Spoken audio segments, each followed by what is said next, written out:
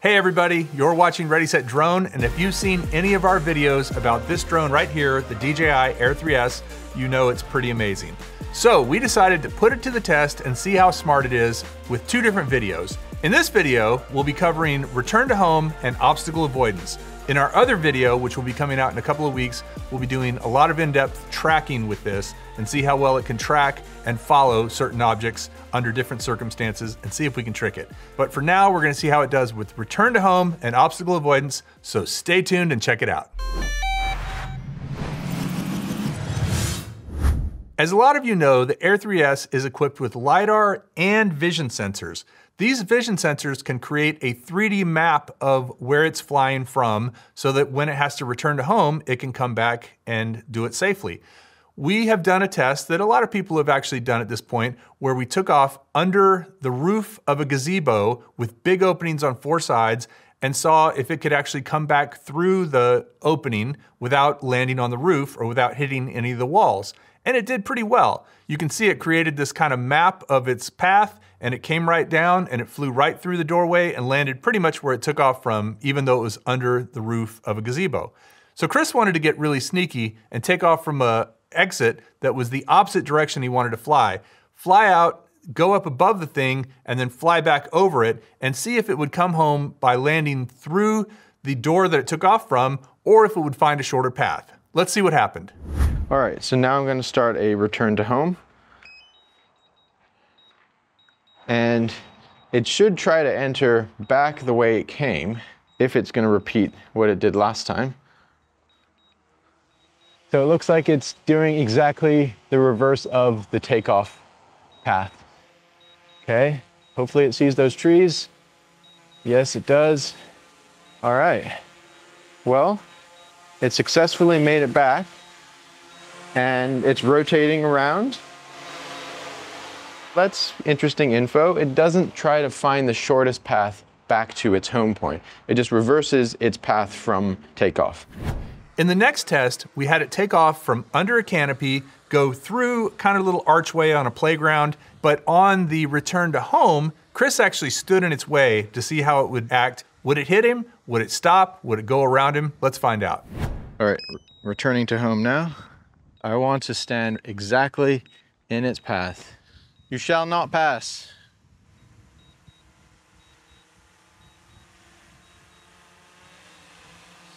No! What are you gonna do? It's not doing anything. It's just stuck. It looks like I'm gonna have to move. I'll relent. Okay, you can go through. It seems to be very intent on taking the exact reverse path that it took when it took off. If something's in the way, it's just gonna be stuck and not find a better alternate pathway around.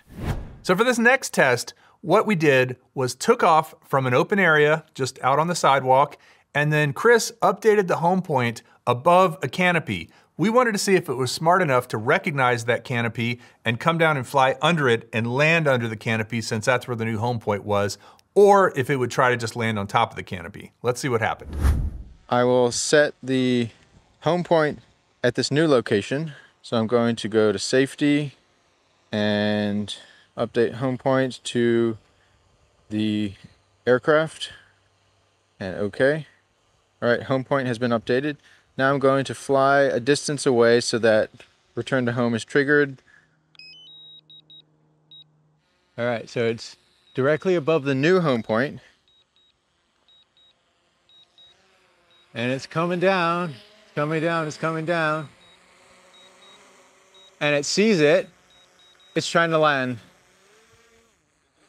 Yeah, I stopped it. I think it was gonna land. Maybe that was too tricky of a scenario. So for the next test, we tried taking off on a landing pad, locking the location, but then moving the landing pad to see if the vision sensors would try to find the landing pad and land on it, or just land at the original home point based on GPS. Yeah, it's got that home point locked in. It does not care where the landing pad is. Yeah, that's very accurate. I guess we did not trick it by moving the landing pad because it had a good GPS lock. So what I want to try this time is to turn the drone on indoors without letting it get any satellites, quickly bring it outside, put it on the landing pad, and then take off before it can set the home point with GPS. And then I'll move the landing pad and see where it lands. So it sees the landing pad as its home point, which makes sense, but I want to fool it. So while it's not looking, I'm gonna move the landing pad over here. All right, coming in hot. Where is your preferred landing spot? Where are you going? Whoa. Goodness, that's wild. It's flying really aggressively and it seems to be confused, but man, that's where it took off from. That is really impressive. For the final return to home test, when we move the landing pad, we are in a wide open field, hopefully with not too many landmarks for the drone to pick up on. We're gonna take off and see if it lands in the same spot after we move the landing pad. It's got 0 satellites. Hopefully it kept track of where it was. Okay, it's got 23 satellites now. All right, so we've got 4 sticks here for us to keep track of the home point. We've moved the landing pad and our bags, and I'm gonna hit return to home now. Here it comes. It looks as if it has the original home point.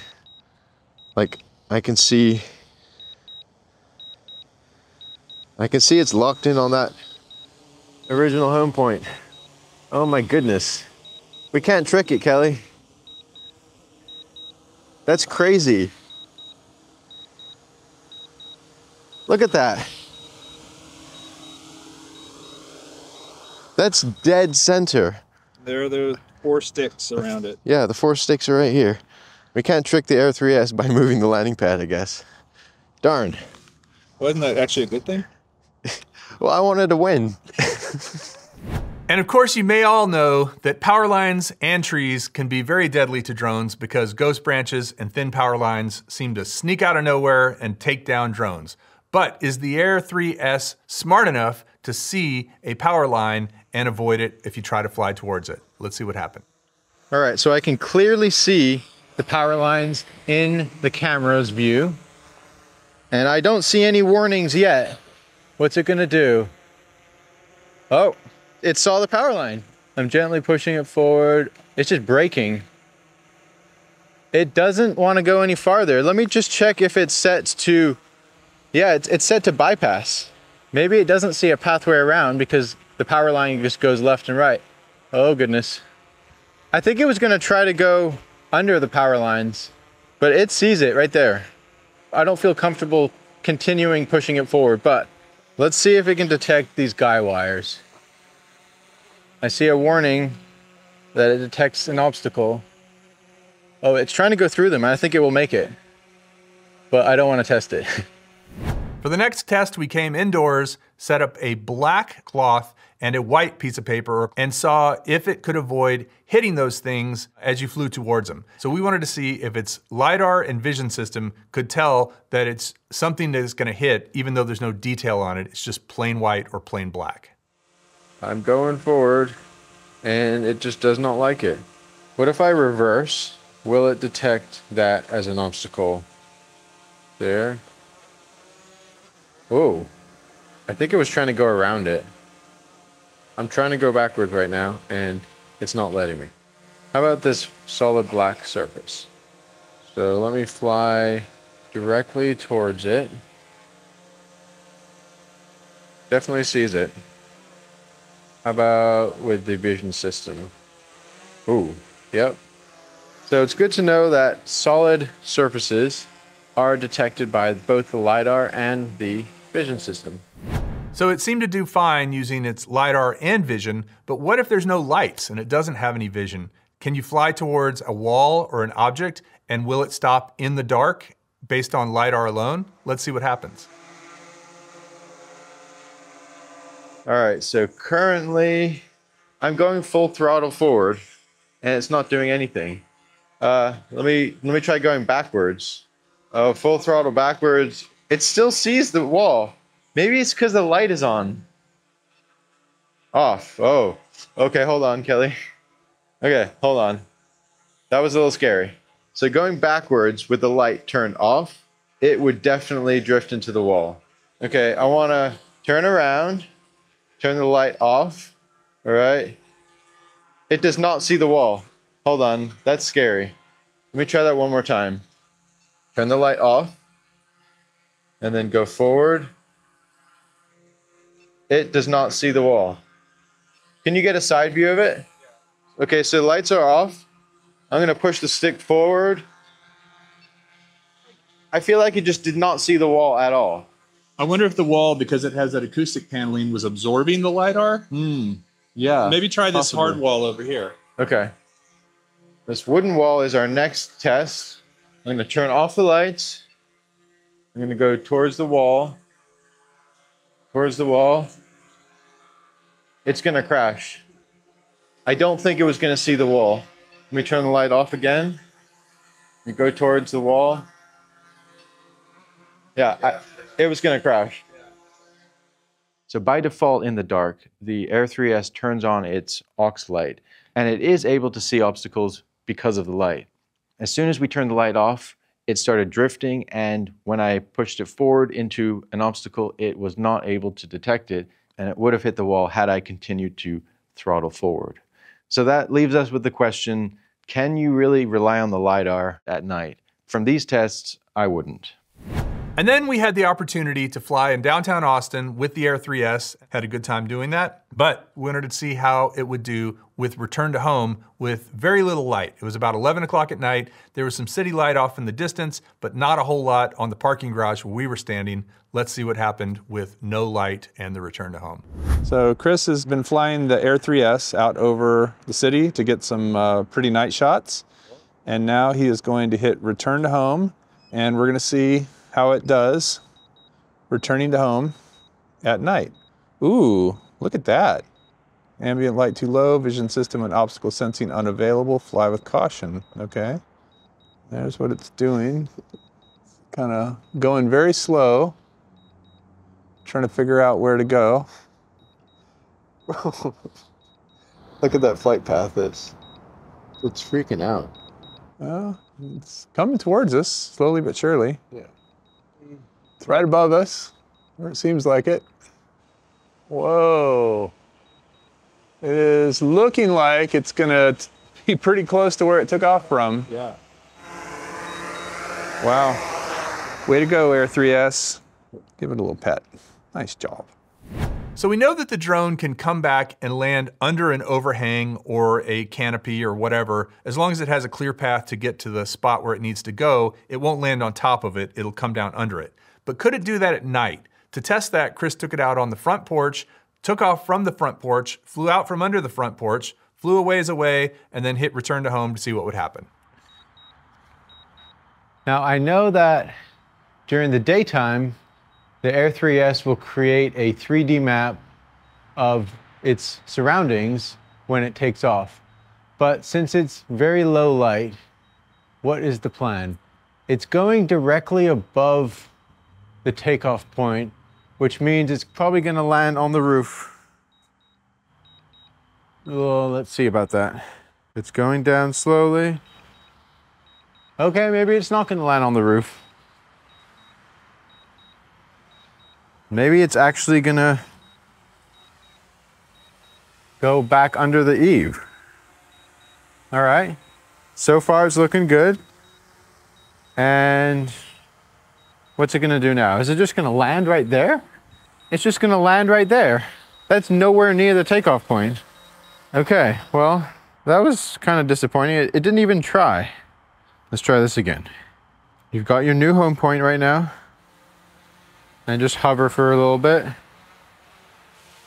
See if you can remember where you are. Okay, you've got 16 satellites. You can do this. Return to home. It looks like it's going to land in the same exact spot. Why does it think the home point is way out here? Maybe it just finds a safe home point that's close enough to where it took off from when it's not comfortable with the takeoff point. Here's the home point, and it's landing over there. What are you thinking, Air 3S? For this last test, we're going to try out the two return to home options in the menu. There is preset and optimal. Preset return to home will make the drone fly to a preset altitude before coming home. Optimal will find an optimal path to come back home. Let's see how different they will be when coming home if we take off from underneath a canopy of trees. So starting off with the optimal return to home, I'm gonna go a kind of a roundabout little path, see if it'll make its journey back to us following the same path. Now it's time to hit return to home. So I kind of want to watch it actually as it goes through the trees here.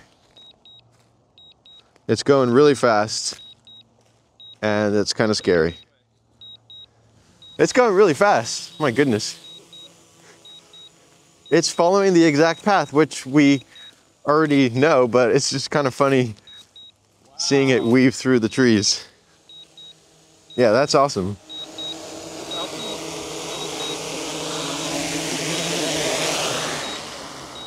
It was going to miss by about 4 inches. Yeah. Now I'm going to hit preset return to home, and I'll set the height to, let's do 98 feet. Now I'm going to take off and see how that return to home is different. And note, directly above us are tree branches and leaves. And I'm gonna fly the same path going away from us. And I'm curious if it will take the same route back or just try to fly directly above and return to home crashing into a tree. It seemed very confident. Yeah. Like it was just like showing off or something. What are you guys doing testing me? All right, so I'm around the same distance away, around the same height. Now I'm going to hit return to home. Which mode are you in? We are in preset return to home. So it looks as if it's doing the same flight path, actually. I guess preset return to home just goes up to a preset altitude and then it does its return to home path. So those two modes have no effect on its smart return to home. It's doing the same exact thing as last time. Okay. That seemed exactly the same. Yeah, it is exactly the same. The only difference is that it flies up to a preset altitude versus just flying back at its current altitude. There we go. There's our final little test to try to see how smart the Air 3S is and kind of Freaking smart. Yeah, it is pretty freaking smart. And to try to trick it, I wanted to win. So after Chris did all those tests, we realized the Air 3S is pretty darn smart. It can map its way through a pretty complex set of trees, follow a path pretty confidently and actually pretty quickly too, but also smooth at the same time. It seems to be very confident. It's not foolproof, but it's pretty close. So if you're looking for a drone to track you or to fly in spaces with a lot of trees around and a lot of obstacles, the Air 3S is a good one because it's unlikely to hit anything. It's not impossible, but it's unlikely. Let us know what you think about the Air 3S and its ability to return to home and its obstacle avoidance technology. We'd love to hear from you. We'll respond if you comment below. Thanks for watching, and we'll see you next time on Ready, Set, Drone.